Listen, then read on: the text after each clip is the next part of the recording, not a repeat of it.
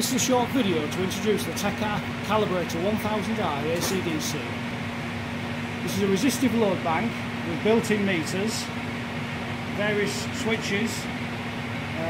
On this model you've got 8 switches starting at 20 amps right through to 245 amps. As you bring these switches in, you increase the load from the resistive bank. You can have as many on as you want, or 1 or 2, or you can add switches, you can take them off. I'll demonstrate that in a minute.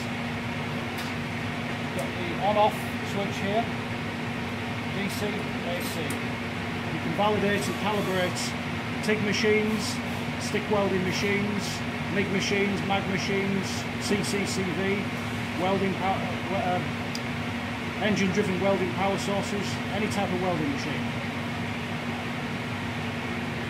Portability of this is superb. We've also got casters underneath to make it very portable. I'm now going to demonstrate how easy it is to use. Noting your polarity, you connect the load bank up.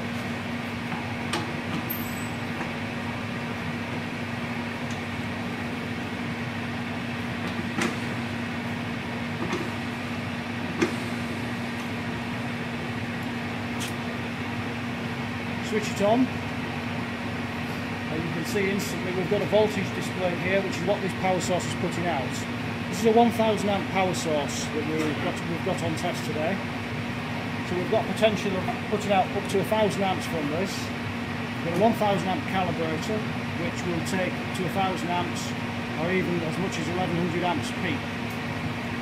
What we can do now, we can add some load, add a bit more load. See the amperage changing. 500 amps at 53 volts. This is set for constant current at the moment, this power source.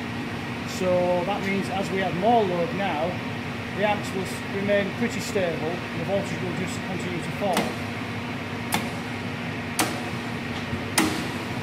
You see that? The amps is still 515 amps. You can see the voltage. So you can very easily validate the display on this machine here. You see it's fairly accurate. We've got 515 amps on there, 508 on there, so there's only a small error. Also the voltage is again quite accurate, maybe reading a little bit higher on the power source than the calibrator suggested. Very easy to take the loads on and off. You can see again we've gone down to 0 load now. We want to add a little bit of fine control. You'll see the amps at 500. As we start adding this, you see the voltage dropping again to a maximum of about 20 amps on that.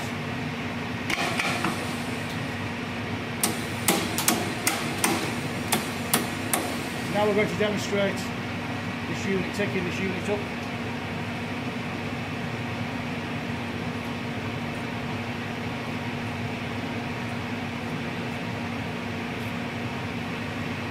.900 amps from the power source, then 915 amps, 914 amps on the load. The voltage is reading a little bit lower on the calibrator. The meters on the power source are quite accurate, so there's not a lot of difference between the two.